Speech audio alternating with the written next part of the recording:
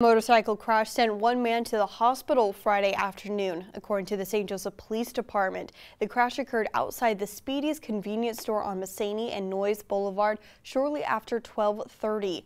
Officers said a car was pulling out of the gas station and heading west when the motorcyclist ran into the car.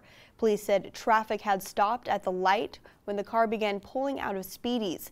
That's when the motorcycle passed through stopped traffic and struck the car.